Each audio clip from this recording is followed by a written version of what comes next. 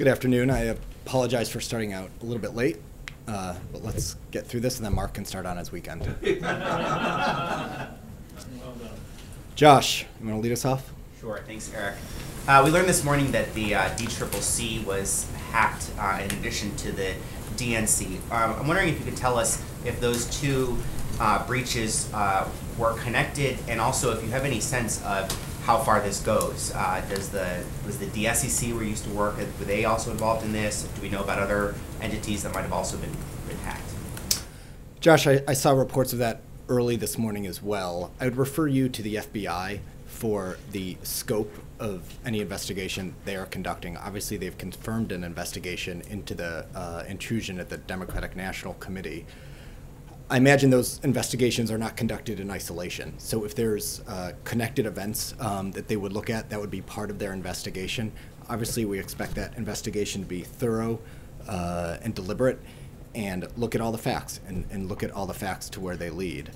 As I think you heard yesterday, our Director of National Intelligence, James Clapper, noted at a Aspen security forum at a security forum in Aspen yesterday that they know that there's a sort of usual list of suspects when it comes to malicious cyber activity. So they're looking at those suspects, but at this point they don't have a public confirmation to announce at this time. Do you have any updates about any diplomatic conversations that might have gone on with counterparts in Russia or any other countries about these concerns that we've been talking about this week? I don't have any update or any additional conversations to tell you about. As I think we mentioned maybe yesterday, Secretary Kerry raised cyber activity with his counterpart when they had a meeting in Laos, I believe, Foreign Minister Lavrov. As I think Secretary Kerry has noted, we've been concerned about Russia's activity in this space for quite some time. Those concerns are well cataloged. If you look at even as recently as early this week at a cybersecurity conference up in New York at Fordham University, the President's top Homeland Security advisor, Lisa Monaco, mentioned that Russia has a troubling past in this space. Admiral Mike Rogers of Cyber Command, in testimony just this past April, mentioned that Russia has very capable cyber operators who work with speed, precision, and stealth. So we have longstanding concerns on this. Secretary Kerry raised those concerns with Foreign Minister Lavrov. I suspect that won't be the last time they have a conversation about this. This morning, the Florida governor announced that there were 4 cases they've now found of Zika contracted, they believe, from a mosquito within the U.S. At the risk of eliciting your whole spiel about why Republicans should have acted on this that we're very familiar with, does this particular development trigger any different type of response from the federal government? Particularly, are there any travel warnings you're going to be issuing as far as pregnant women visiting that part of Florida or anything else like that? I won't take your aspersion about my spiels personally. But I will say the president was briefed this morning on this situation. This was part of his presidential daily briefing. And the president has, of course, asked his team to keep him up to date. As you know, the president was briefed actually on Wednesday before departing for the Democratic National Convention in Philadelphia. There was a briefing led by his Deputy Homeland Security Advisor, Amy Pope. The president also had a chance last week to speak with Governor Scott about this situation in Florida. And so the president has directed his team to make sure not only the White House and the appropriate federal government agencies are closely monitoring this, but also that we're providing the resources and support to the governor that we can. I will give credit where it's due. Governor Scott has been preparing for this circumstance for quite some time. They've had aggressive vector control in place to limit transmission with mosquitoes. In this particular case, they announced that they've isolated the area, that they're testing aggressively, and that they're going to closely monitor this area in the coming days. They do this with the support of the administration. I think that the numbers the CDC has put out is the CDC has given out $2 million to Florida in Zika specific response. The CDC has also given out $27 million in emergency preparedness, much of which can be used for Zika response. But Josh, as I think you alluded to earlier, we believe that's not sufficient. Congress has been sitting on a $1.9 billion proposal that would more fully fund federal response to this public health emergency. Unfortunately, they left town for 7 weeks without doing anything on this. We find that regrettable. We often get asked what is not being done because Congress hasn't approved those funds. That includes everything from hiring more inspectors on the ground. This is something that local governments in Florida have asked for, yet because Congress won't act, we're not able to supply enough funding for that. And also long-term study, long-term international study. I believe the National Institute of Health has said they've had to suspend or they won't be able to complete a long-term study on the health impacts of this virus. That's unfortunate. And today's news should be a wake-up call to Congress to get back to work. Aisha. More on Zika. Right now the CDC is recommending that women in areas where there's a Zika outbreak who are wanting to get pregnant, that they talk with their doctors and avoid mosquito bites and things of that nature. I was wondering, now that there does seem to be some local transmission, is there any planning or contingency planning or consideration of eventually, if the outbreak were to get bad, recommending that American women not get pregnant for a while, or delay pregnancy, or delay getting pregnancy in light of Zika if they're in the area hard hit by Zika?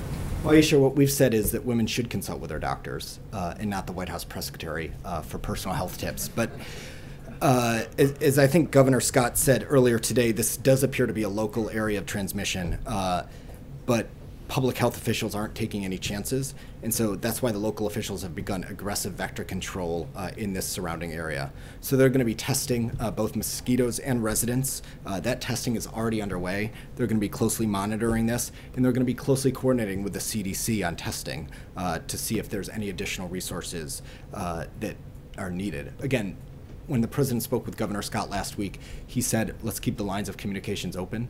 Our principal channel for communicating with Florida on this has been through the CDC.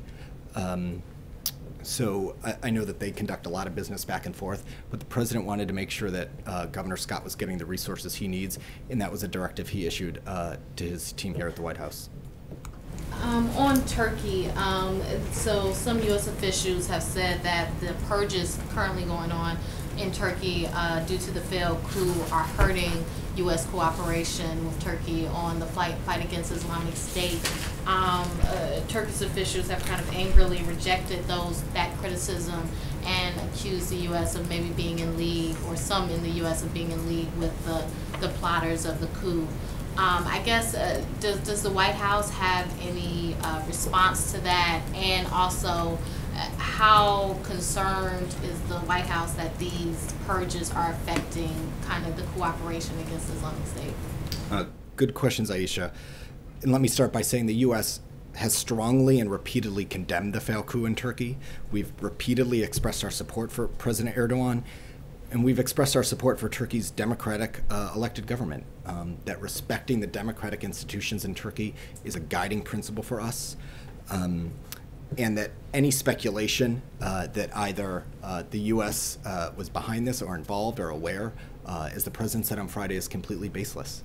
So we reject any speculation. And the president also said on Friday that sort of fueling that speculation could impact our relationship with Turkey. That right now we do have a close relationship with Turkey. The president considers President Erdogan a close ally. We work together on a number of the president's international priorities. That includes our broad coalition to counter ISIL and ultimately defeat them. That includes, obviously, they're a NATO ally. So we have a lot of business we get done with Turkey. I will say our work on our counter ISIL coalition continues in earnest, and that relationship continues to be strong.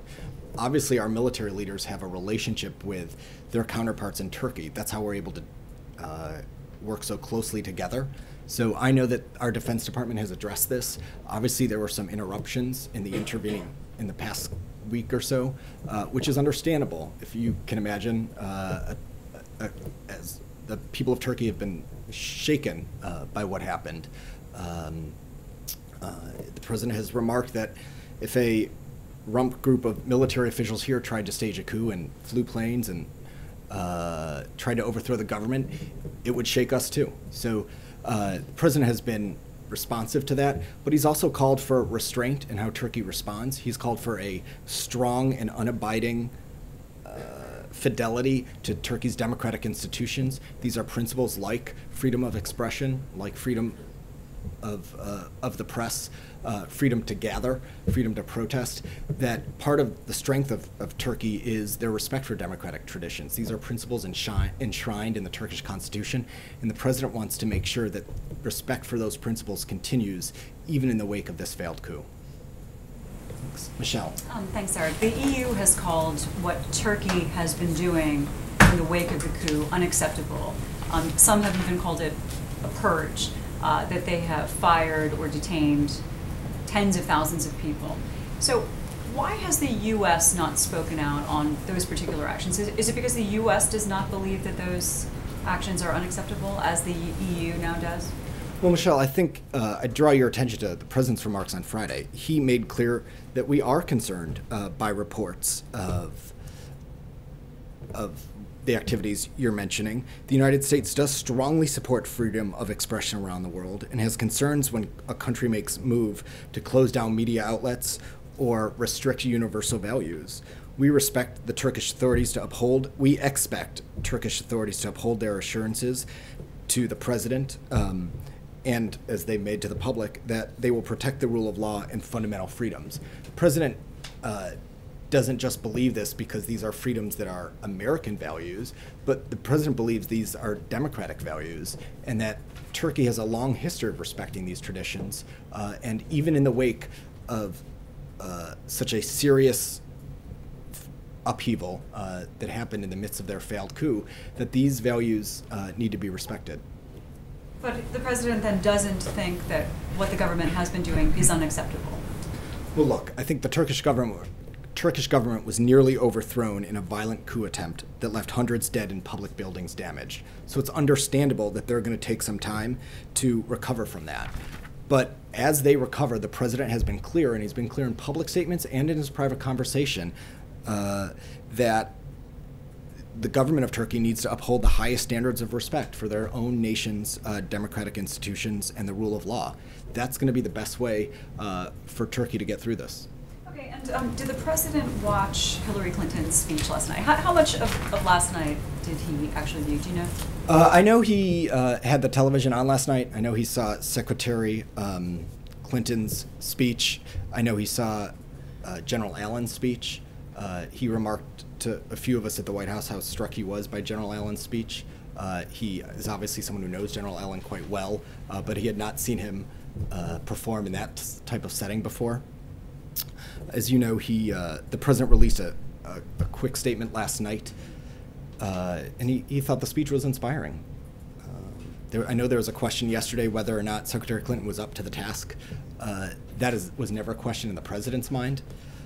The president, as he has said, believes that she's the most qualified individual to ever be running for president.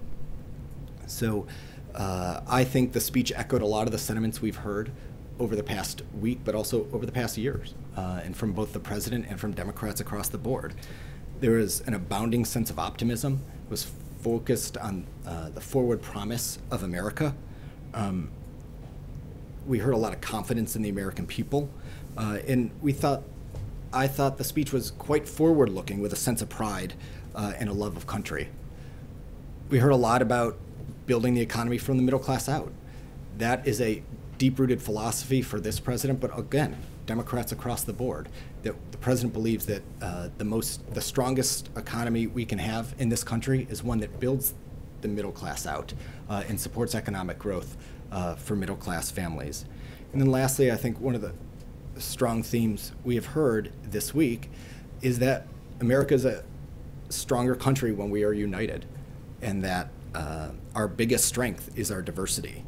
This includes different races, different backgrounds, different faiths. I say this not because it's precisely the principle that has animated this president and throughout his entire career in public office, but also because we believe it's a fundamental American value that's part and parcel to this nation's identity.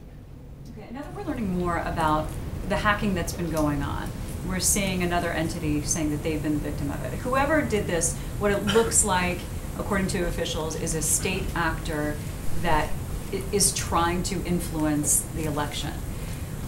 And that raises the question of the security of voting machines, electronic voting machines around the country. And that's something that's talked about every year. But given the timing of this hack, how concerned is the White House about that? And the fact that we're dealing with so many small jurisdictions that are managing the maintenance and security of these machines, are you taking any measures to try to safeguard this? Is that even possible, and how?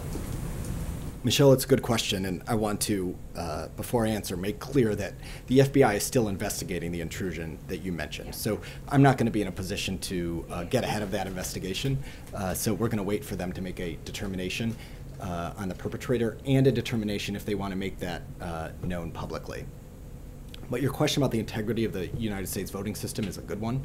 That's one that the president takes very seriously. I don't have any updates in terms of reviews or a detailed analysis of where that infrastructure stands, but as we've seen, Russia in the past has tried to influence elections in Europe, and we take seriously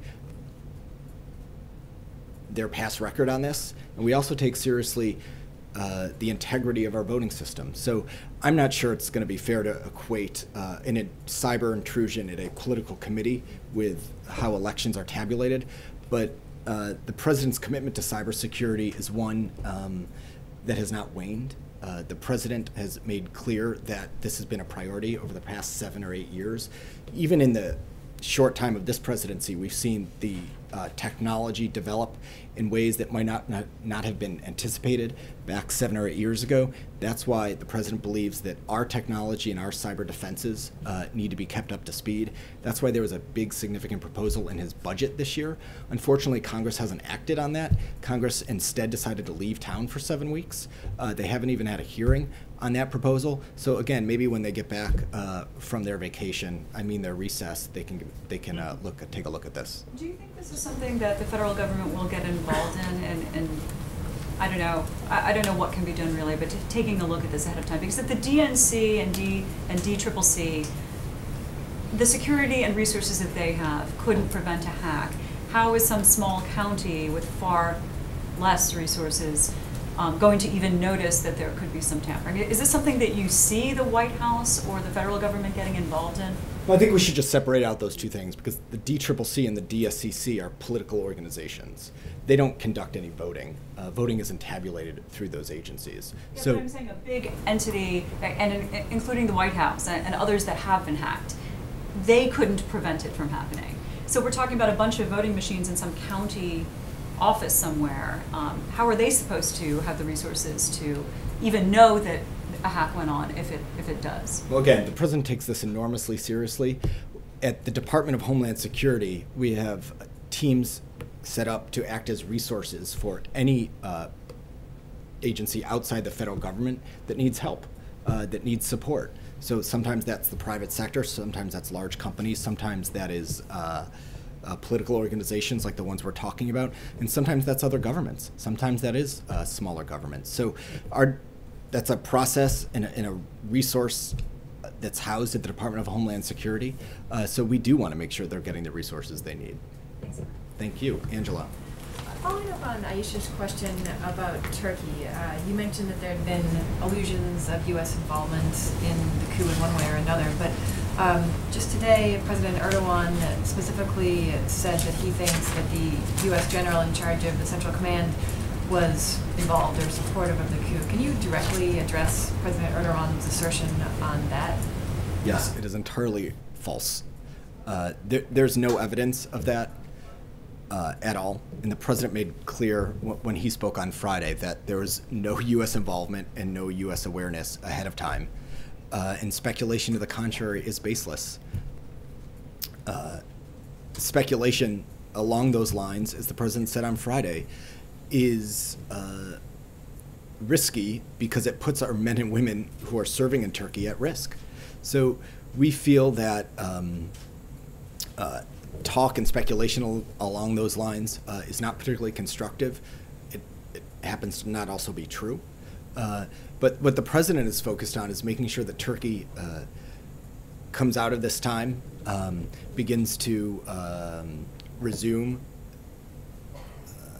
their normal practices, understanding how an event like this can shake a society and a government. But the best way to do that right now is to resume their long-standing tradition and embrace of democratic institutions. You went out a call a few days ago between the president and President Erdogan.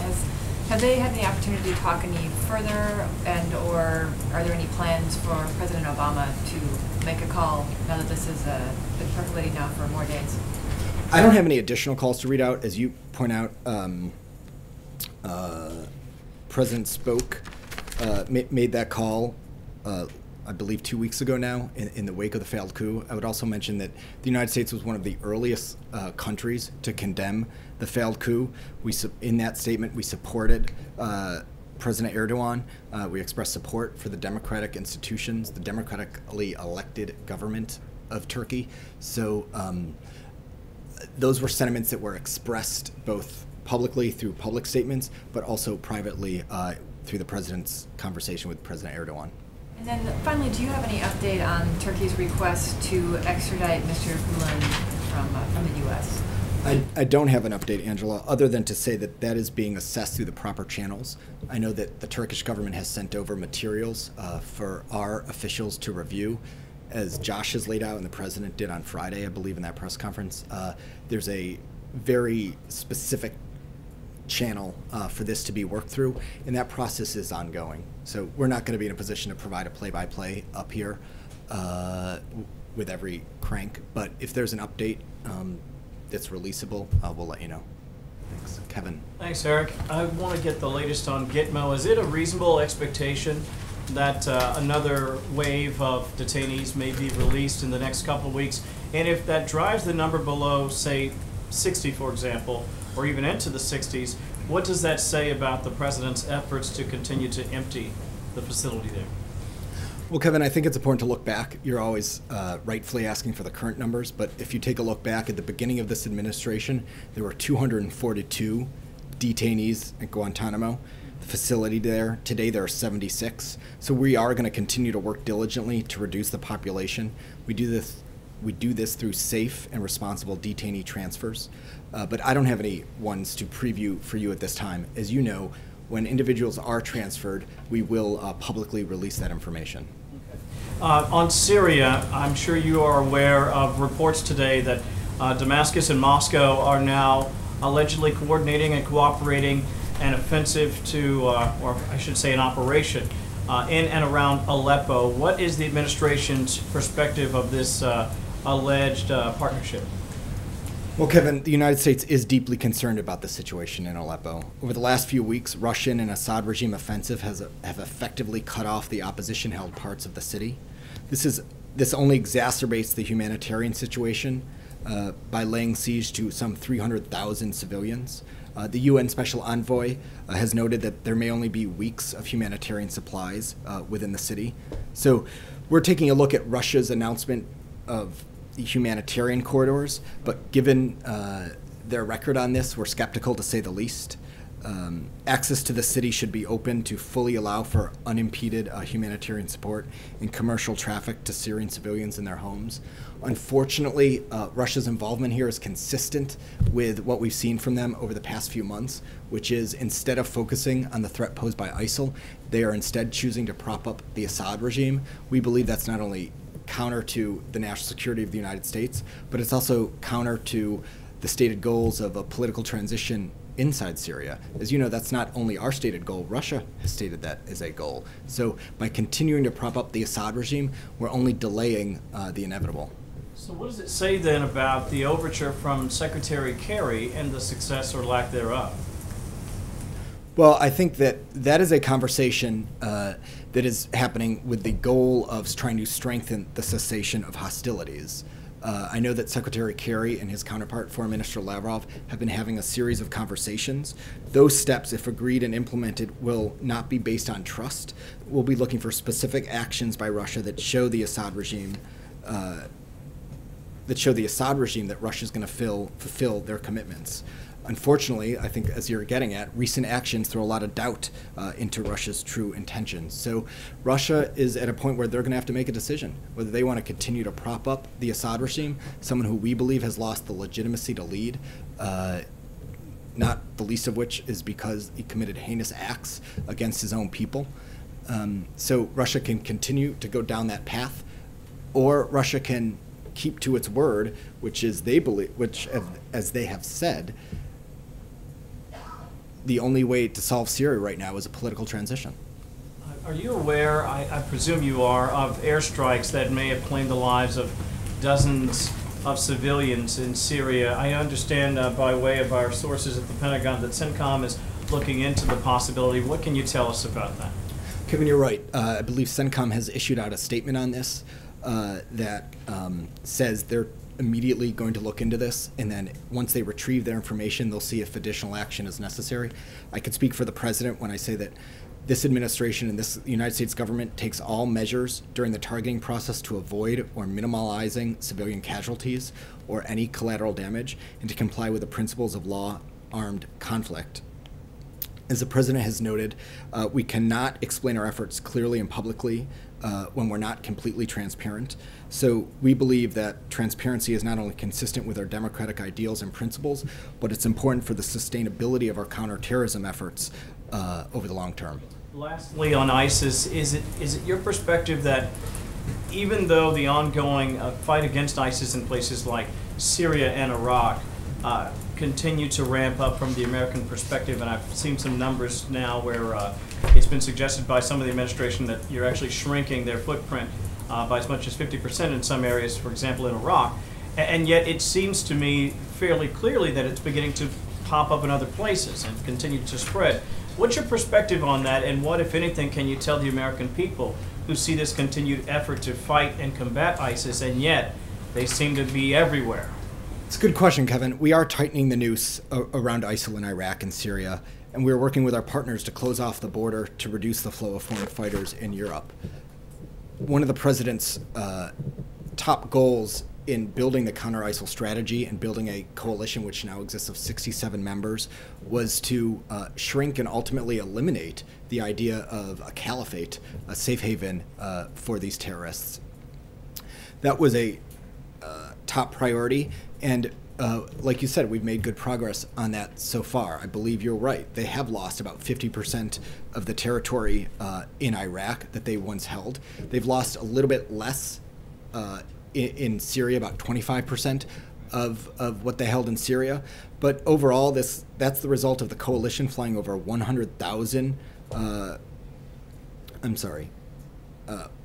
conducting over 14,000 airstrikes in Iraq and Syria.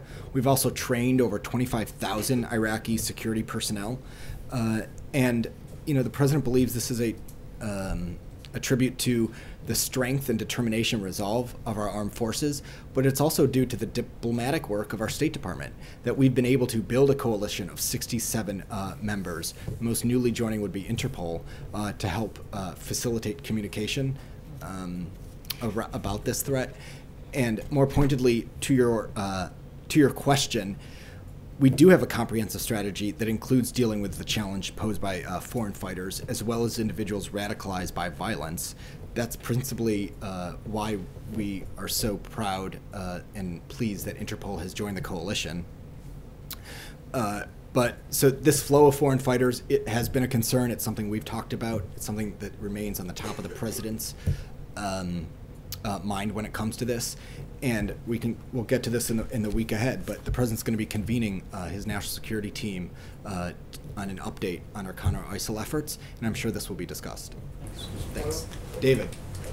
Given what we saw in Philadelphia, is the president, willing to give up on TPP, considering the rhetoric on the floor of the convention, as well as some of the statements from the Clinton camp that she wants wholesale changes before she would support any of this? The answer to that question is no. The president believes that the Trade-Pacific Partnership is a good policy for American businesses and American workers. He is completely understanding of the complexities around the politics of the issue, that previous trade deals have not lived up to the hype. That's precisely why he directed his negotiating team to insist on the strongest, most robust human rights, labor, and environmental standards ever to be seen in a trade deal. So the president's acutely aware of the politics around this, but that's not going to stop him from getting this done. You've been saying that the White House has been consistent on that point, and a lot of the agency heads from USTR to others have gone out, talking about the merits. Do you believe that it's getting harder, though, and more difficult in the climate, even among your own party? I don't see a lot of progress in winning over skeptics within the Democratic Party. David, I'm old enough to remember people in this room reading the last rights to Trade Promotion Authority about a year ago. And that skepticism was well-founded, but turns out, because of the arguments made on the merits, Democrats and Republicans came together to get that done. So we do believe this argument is right on the merits, and at the end of the day, that's what's going to prevail, because 95% of the world's marketplace is outside of U.S. borders. So it only makes sense to make sure that American goods and services can be marketed and sold around the world. Secretary Clinton had not come out against TPA at that time, I don't believe. So now she's firmly, and seems to be expressing, and her team expressing more skepticism of this deal, and more adamant that she's not going to do it. What's the administration's strategy from this point forward in getting it passed then? And if the secretary, as her team has said, and she, I believe, has said publicly she would not support a lame duck vote on this, if she's on that position, would you still go forward with a push in a lame duck? Well, you'll have to talk to Secretary Clinton about her views. Our focus has been on generating votes in the United States Congress, both in the House and in the Senate. The playbook for that will be Trade Promotion Authority. That was an instance where Democrats and Republicans came together, again, against some odds that some thought were long. But at the end of the day, the argument did prevail, and I'll tell you why. Because either we can write the rules of the road for trade, or China can. We know that China's already negotiating their own trade deal, and we also know that that deal is not going to have the labor, environmental, and human rights standards that we've insisted on. So you're right that this will be something that Congress has to contend with, and they can either cede that ground to China. The president believes that's the wrong approach, that we have the opportunity, we're in the catbird seat to write the rules of the road for trade right now, and we should absolutely do that. The White House be pushing for a lame duck vote very strongly. The president absolutely believes this deal should pass this year. And final thing, the president spoke, I think, or seemed to maybe spend some time backstage with Secretary Clinton the other night in Philadelphia. I don't know that may be the moment for it, but I'm wondering, has the president been talking to her and her team specifically, try to get her to support this deal? He once had great support from her on TPP. Does he think that he can sway her as he called her, sort of the standard bearer, the torchbearer now of the party going forward? David, I don't have details of that conversation. They did have a few minutes to catch up after the president's speech in Philadelphia on Wednesday evening. I think there were a few private moments for them to connect. I think also Secretary Clinton's family was there too. So I doubt they had deep policy dives on any particular issue. But again, our focus is on generating the sufficient votes in the House and the Senate. Thanks. Julie. Thanks. Earlier this week, Prime Minister Netanyahu's office put out a statement saying that they were dispatching their National Security Council chief to come here with the goal of signing a new military aid agreement with the U.S. as soon as possible. Can you update us on the status of those talks? Or is he going to be meeting with people at the White House, and do you guys anticipate that that'll be finished next week? I don't have any meetings to announce at this time. I can tell you, though, that our national security staff does remain in close touch with their Israeli counterparts regarding a new 10-year memorandum of understanding on security assistance with Israel. As we have long said, the Obama administration is prepared to sign a new MOU with Israel, which would include both foreign military financing funds and an unprecedented multi-year commitment of missile defense funding. This would constitute the largest single pledge of military assistance to any country in U.S. history. Like Israel, we remain committed to upholding the funding levels agreed by the United States and Israel in the current MOU, including $3.1 billion in funds in fiscal year 2017. So But you can't tell us whether you think it's going to be finished in the near term. Again, I don't have any meetings to announce at this time. If we have anything next week to read out, we'll let you know. Thanks. Mark. Eric, when you say the developments on Zika in Florida ought to serve as a wake-up call, are you calling on Congress to come back early from its vacation, recess? Mark, I'm calling on Congress to get to work as soon as they find it convenient for them. Convenient? Yeah. They had adequate time. I believe we sent up this proposal in February. They left town in the end of June. That was 4 months. They couldn't find the time to get to roll up their sleeves and get to work. And we should review the facts here. This was an administration proposal that the president sent up, but it was informed by our nation's top public health experts. So this shouldn't be a partisan issue. This shouldn't be a Democratic issue. I don't think mosquitoes have partisan affiliation. Democrats and Republicans should get to work on a public health emergency. Democrats have been united in this, have been committed to doing this. The Senate, on a bipartisan basis, got together and did a $1.1 billion proposal. The House fell far short of that, and unfortunately, nothing got to the president's desk. But if this is a public health issue, why wouldn't the president come right out and say, Congress, come back, it's urgent, you ought to deal with this now and take your vacation later? Mark, the president was calling this urgent back in February, and Congress still decided to do nothing about it. So it's unfortunate that the Congress left town without addressing this, but we should also remember that the president reprogrammed a lot of money, a lot of federal funding to address this in the wake of Republican recalcitrance. So we've done what we can. I outlined a number of things that are being stymied because Republicans continue to block this. But if they come back and get to work and get this done, then we can even provide more resources to states like Florida and elsewhere. Dr. Fauci said this morning that NIH is getting very close to running out of the reprogrammed money. Isn't that further wake-up call? Absolutely. We did what we could earlier this year to reprogram federal funds, take them away from projects like Ebola, which still pose a threat to the public health of the international community. But there's only a finite spreadsheet available of funds that allow us to do so. So the keys here are sitting with Congress, and they ought to turn them and unleash more federal funding. Okay, thanks. Thank you. Jan, welcome. Thank you. Okay, so you, have consistently made the case that, the Senate should, as you put it, do its job and confirm the president's nomination of Merrick Garland to the Supreme Court. So without making that case again, I just want to look forward.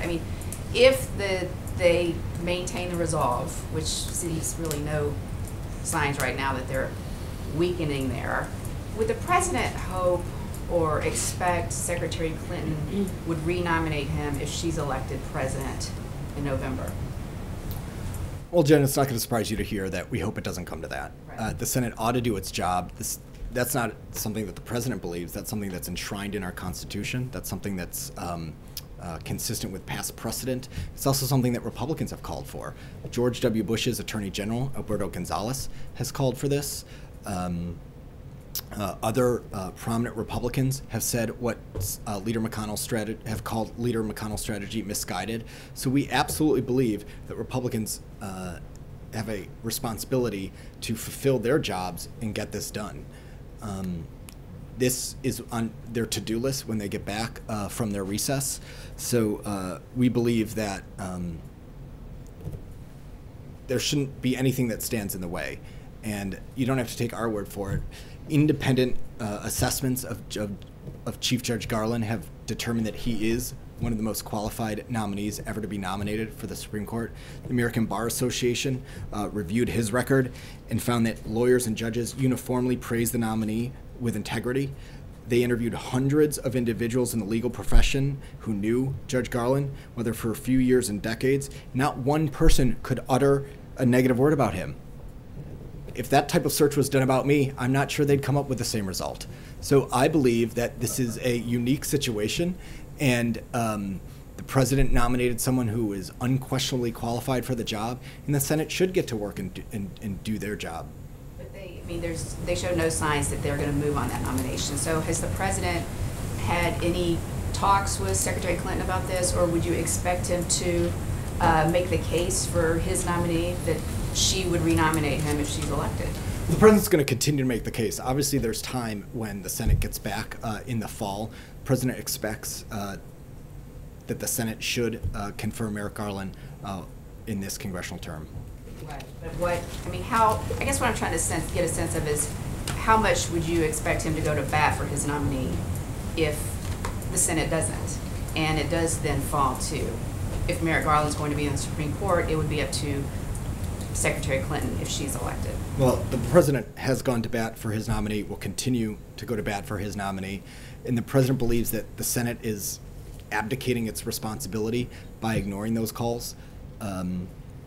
And we should also point out, according to public statements, Secretary Clinton agrees with the sentiment that Chief Judge Garland should be confirmed for the Supreme Court.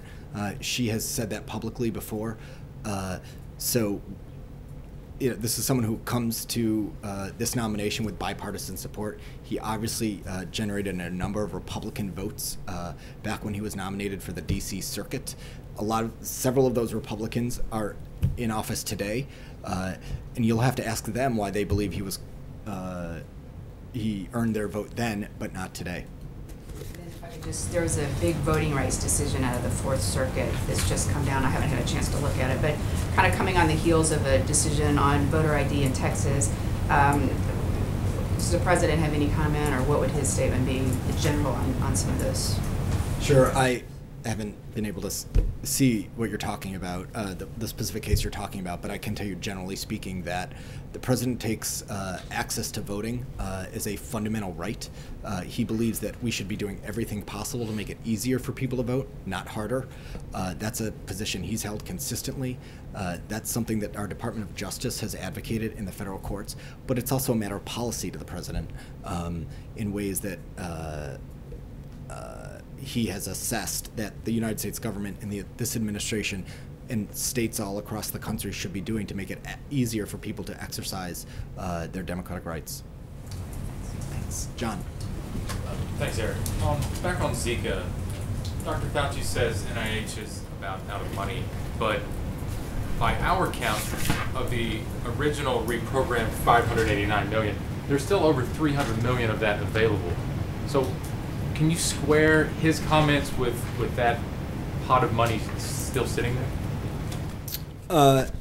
John, I would refer you to the Department of Health and Human Services for exactly where the money is in the transactions. Obviously, the president has directed his team to do everything possible to make sure that we're deploying all appropriate resources to combat this. Unfortunately, that's been made harder because Congress has sat on their hands for the last 4 months and decided to not do anything about this. We're spent some time talking about Florida. I know that the junior senator from Florida, despite being of a different political party than the president, spoke out on behalf of the president's proposal.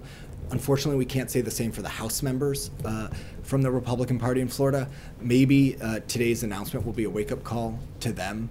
Maybe the governor's leadership on this would extend to House members having the courage to come back to Washington when they get back to Washington to fund this effort. Why not dip into that money sooner and faster now, especially given the 4 cases in Florida? Sure, John. I'm confident that the money has been dipped into, that all available resources have been or are being deployed in this effort. So the president has made clear to his team to spare no expense and to make sure that we're doing everything possible. Thanks. Stephanie? President Obama tweeted a glowing review of Secretary Clinton's speech last night, but what are the president's overall thoughts about the convention this week? Well, the president was there for a short time on Wednesday evening.